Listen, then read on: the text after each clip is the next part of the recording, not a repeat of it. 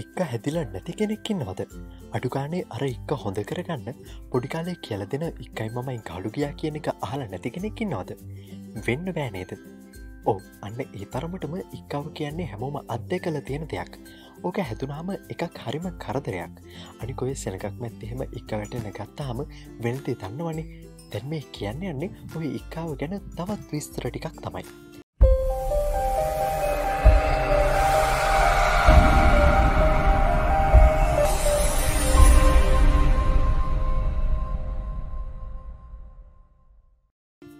ඇත්තටම මොකක්ද එක්ක වැටෙනවා කියන්නේ ඔය අපේ ඇඟ ඇතුළේ මහා ප්‍රාචීරය නැත්නම් ඩයිෆ්‍රම් එක කියලා පපුගොරේ සහ උදරේ වෙන් කරන ලේ එකක් වගේ එකක් තියෙනවානේ ඕක උඩ පහලට ගිහිල්ලා සපෝට් එක දෙනවා අපි හුස්ම ඉහළ පහළ දාන ක්‍රියාවලියට ඔය වැඩේ සුපොයිස් කරන්න ප්‍රේණික ස්නායුව කියලා එකකුත් තියෙනවා දැන් අපි හිතමු ඔය ප්‍රේණික ස්නායුවට මොකක් හරි හිරිහැරයක් එහෙමත් නැත්නම් උද්දීපනයක් ඇති වෙනවා කියලා අන්න එතකොට මහා ප්‍රාචීරයත් එක එක විකාර කරන්න ගන්නවා දැන් ඕක මේ වගේ වෙලාවට හදිස්සියම ඒ කියන්නේ නිරායාසයෙන්ම හැකිලෙන්න දිගහැරෙන්න එමත් නැත්නම් තද වෙන්න හෝ ලීල් වෙන්න ගන්නවා.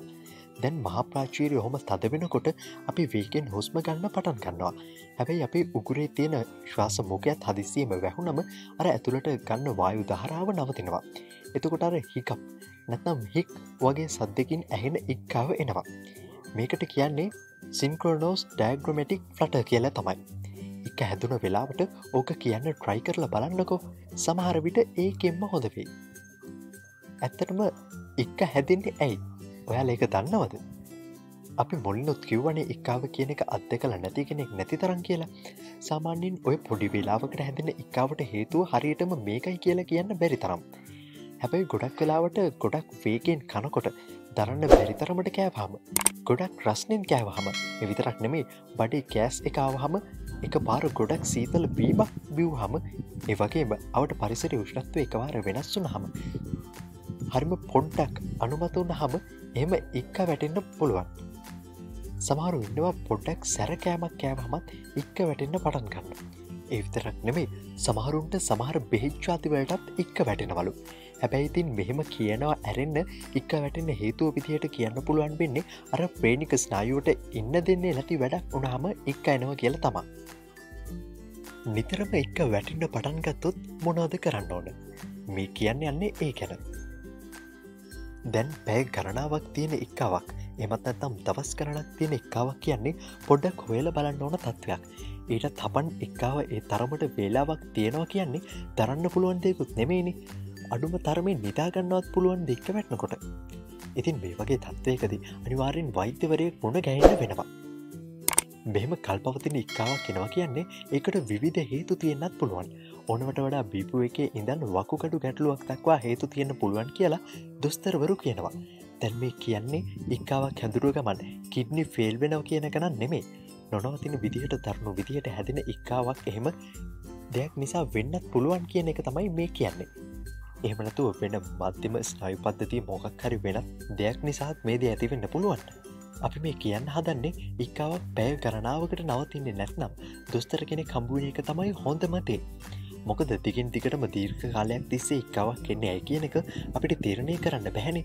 ඒකට තමයි වෛද්‍යවරු ඉන්නේ. ඒ එක්කාව ලොකු අවුලක් නොවෙන්නත් පුළුවන්. සරල දෙයක් නොවෙන්නත් පුළුවන්. වෛද්‍යවරයෙක්ට පුළුවන් අනික් රෝග ලක්ෂණ තියෙනවද නැද්ද කියලා බලලා තියෙනවා නම් ඒවත් මොනවද කියලා බලලා මේ එක්කාවේ රෝග නිදානය හොයාගන්න. ඊට පස්සේ ඒ රෝග නිදානයට බෙහෙත් කළාම එක්කාව සනීප වෙයි. අනික් රෝග ලක්ෂණත් එක්කම. පුංචිම පුංචි එක්කාවක් හොඳ කරගන්න නොවරදින බෙහෙත් ගැනයි දැන් කියන්න යන්නේ. දැන් ආයෙමත් එමු ඔය ඉඳලා හිටලා හැදෙන පුංචිම පුංචි එක්කාවට. ඕක හොඳ කරගන්න පොඩි කාලේ අපිට එක එක ක්‍රම අම්මලා කියලා දෙනවනේ. ජනප්‍රියම වැඩේ තමයි එකයි මායි කාඩු කියා එක දාලා මං ආවා කියලා එක දිගට කියන එක. හැබැයි එහෙම කියන දාපු එක්කොන්ගෙන් ගාල්ල පිරලා කියලා තමයි සමහරු නම් කතාවට කියන්නේ. නමුත් මේක අද්දුටුයි ප්‍රත්‍යක්ෂයි. හැබැයි මොන බෙහෙතක්වත් නැතුව එක්කාව අමතක වුණාම නිකම්ම නැතුව යනවා කියන එකත් ගොඩක් දෙනා අත්දැකලා තියෙන ඕන කාරණාවක්. මේට අමතරව සුළු එක්කාව හොද කරගන්න එක එක ක්‍රම තියෙනවා. එක කට්ටියක් කියනවා කඩදාසි බෑග් එකක් ඇතුළට ඔළුව දාගෙන හුස්ම ගන්න කියලා. එතකොට කැට කැට තියෙන සීනි තේ හැන්දක් කෑවත් එක්ක හරියනවලු. කෝල් වතුර වීදුරුවක් බිව්වමත් හරියනවලු. ඒ විතරක් නෙමෙයි ඕනම නම් දිව පුළුවන් තරම් එළියට ඇදගෙන හිටියත් හරියනවලු. මේ ක්‍රමාතරින් ජනප්‍රියම එක්ක හොඳ කරන ක්‍රමේ තමයි හුස්ම අල්ලගෙන ටික වෙලාවක් ඉන්න එක. තව එක්කාවට 100% හරියන ක්‍රමයක් තමයි කටින් හොඳ හුස්මක් කරගෙන හුස්ම අල්ලගෙන ඉන්න අතරේ දෙපාරක් හෝ තුන් පාරක් කෙලගිලලා ඉන් පස්සේ හිමීට නහයෙන් හුස්ම පිට කරන එක. අත්දුටුවයි සත්‍යයි. ඔය වගේ සරල ප්‍රතිකර්ම විතරක් නෙමෙයි කෙම් ක්‍රම එහෙමත් තියෙනවා එක්කාව හොඳ කරන්න පුළුවන්. එහෙම එකක් තමයි ඇල්වතුර ලොකු උකුරක් කටට අරගෙන ඒක වාර 7කට ගිලින්න කියන එක. දැන් තේරෙන්න ඕන මේ හැම ක්‍රමයක්ම එකයි මා එකාලු ගියා කියන එකේ ඉඳන් කෙම් ක්‍රම පවා අර හුස්ම අල්ලන් ඉන්න එකට සීනි හපන එකට එහෙම සම්බන්ධයි. ඒ කියන්නේ අර සිස්ටම් එකේ පොඩි අවුලක් ගියපු එක රෙගියුලේට් කරන්න තමයි මේ හැම ක්‍රමයක්ම උත්සාහ කරන්නේ. දැන් කියන්න යන්නේ ඉක්කාව ගැන ඔයාලා නොදන්න කාරණා ටිකක්. ඉක්කාව කියන්න මිනිස්සුන්ට විතරක් හැදෙන දෙයක් නෙමේ.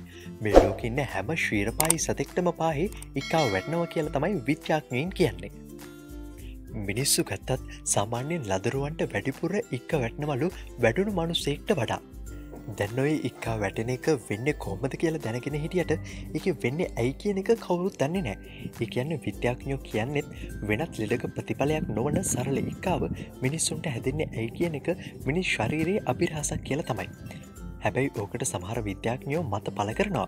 අපි ජලචර සත්තු විදිහට හිටපු කාලේ සහ ඔබේ ජීවය විදිහට හිටපු කාලේ ඉඳන් අද වෙනකල් අරගෙන එන ඒ කියන්නේ සත්ව පරිණාමයේ ඈත ගැඹුරේ ඉඳන් පැවතෙන පුරුද්දක් මේක කියලා. ඇත්ත වෙන්නත් පුළුවන්. ඉතින් මේ තොරතුරු ගැන ඔයාගේ අදහසත් මතක ඇතුව කමෙන්ට් කරන්න යන්න. ඒ වගේම අපේ YouTube channel එක subscribe කරන්නත් අමතක කරන්න එපා. ඒ වගේම ඉදිරියෙන් තියෙන bell icon එක click කරන්නත් අමතක කරන්න එපා. එහෙනම් හැමෝටම සුබ දවසක්.